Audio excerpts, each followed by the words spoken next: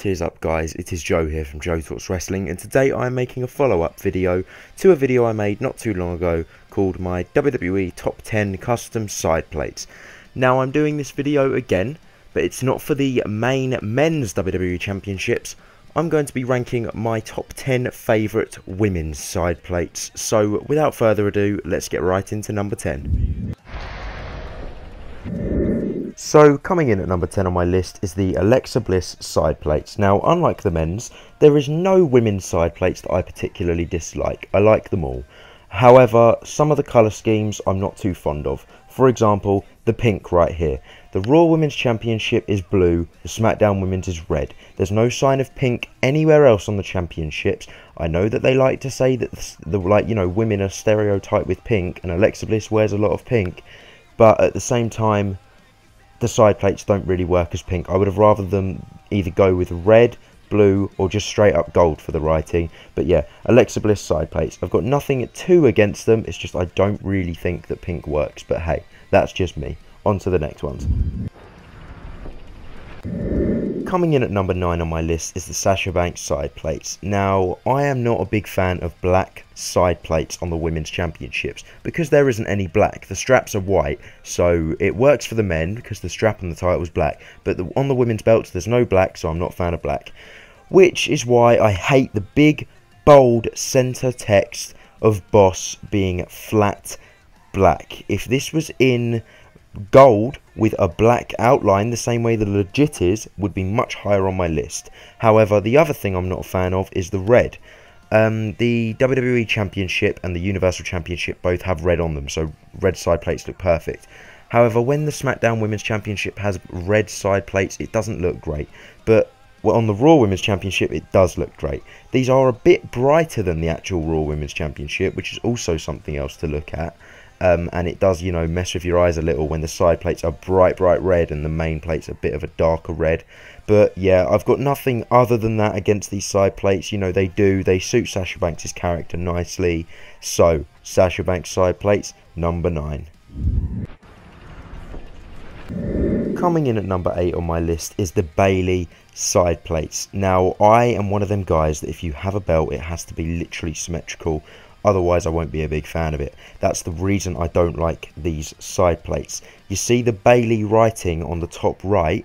I think on the opposite side plate, it should have been on the top left, because then you can put them on the actual championship and it will look perfectly symmetrical other than the main Bayley logo.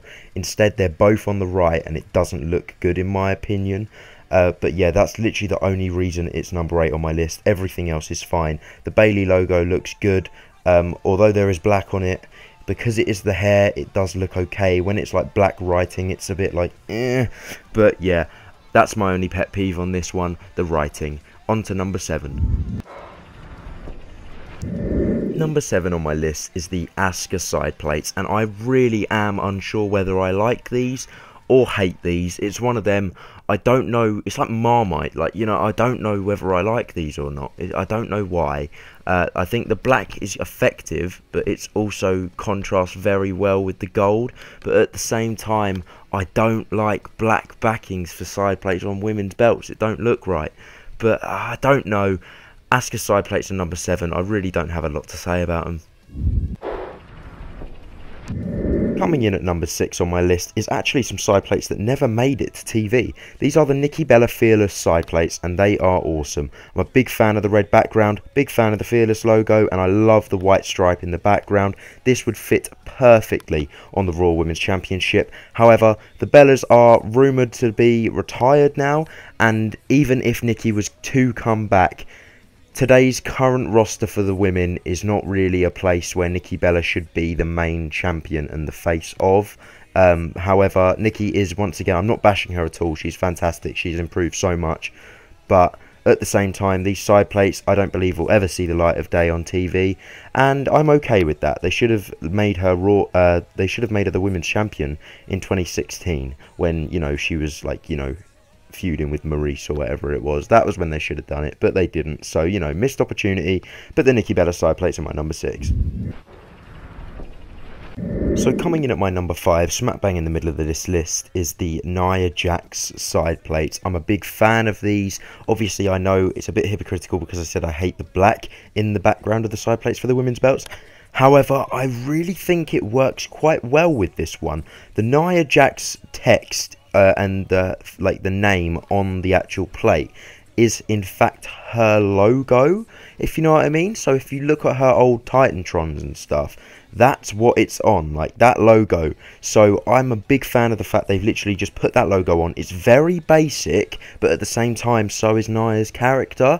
It's not all flashy. It's literally, Nia is one of them wrestlers that just goes out there, beats up her opponent and leaves. So a bland side plate that's generic and just says her name is perfect for her character. You don't need these, you know, big logos and like diamonds and, you know, different coloured backgrounds and stuff all on it. This is just perfect for Nia, and that's why I'm a big fan of these, and that's why they are my number 5. Coming in at number 4 is another side plate that does the black background quite well. This and my number 3, both I feel actually like the black background works very well with them. It's the Ronda Rousey side plates. We were getting used to seeing these every single week since SummerSlam up until WrestleMania, because obviously Ronda was the champion and no one could beat her.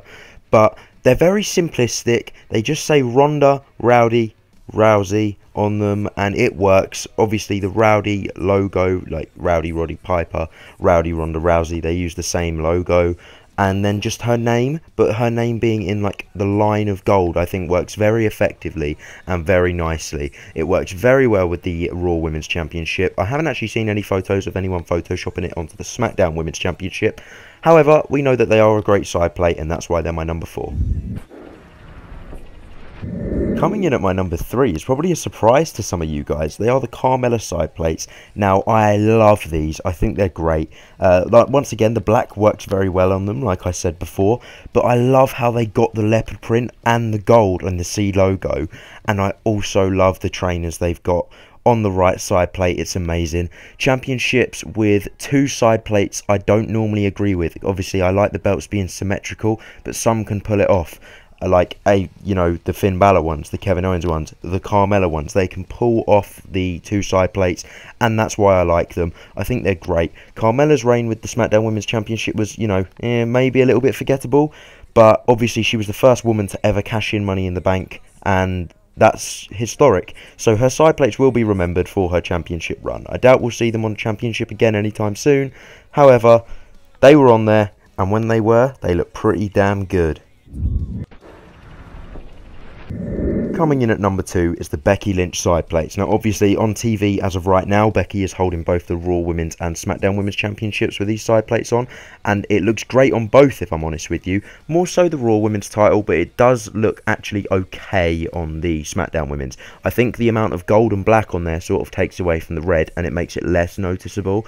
However, I kind of wish that these were replaced with the man ones when, she won the belts at Mania, but, hey-ho. Once again, these are absolutely cluttered with detail. They look great. They represent her old gimmick, so it's got all the gears and the cogs, designs on them. The writing on the top and bottom looks great. The emblem in the middle looks fantastic. The little, bars with the 3 circles in look great. And then the black outer circle looks fantastic as well. These side plates are very, very nice, but they are not number 1. Let's see what is. Coming in at my number 1 are the Charlotte Flair side plates. These are absolutely fantastic for multiple reasons. My personal 2 is because they've done something that has not been done on any other side plate since. The first thing, they are all gold. There's no black as the background, there's no red as the background, it's gold, and it makes it look absolutely stunning when it's on the actual plate of the title. And 2, they have used red gems on it, not red paint to paint it in the little circles. They have used actual gems that they would use on the main championship. It's incredible. Charlotte is actually one of the lucky wrestlers that has 2 side plates. Not many do. And once again, I have said it before and I'll say it again, I'm not usually a fan of the side plates that aren't symmetrical, but these ones pull it off so effectively. They look fantastic on the Raw women's, they look fantastic on the SmackDown women's, I bet you they'd look fantastic on the UK women's, and it's just amazing. And no other side plate's done all gold, and it just fits Charlotte perfectly, and that's why I'm a big fan of it. And I keep saying "and" a lot, but there's just so many reasons to like these side plates. They're so unique compared to the rest. And yeah, essentially that was my list. So I do hope you guys enjoyed this video.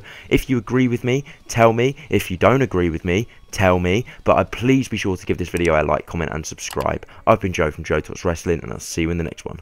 Goodbye.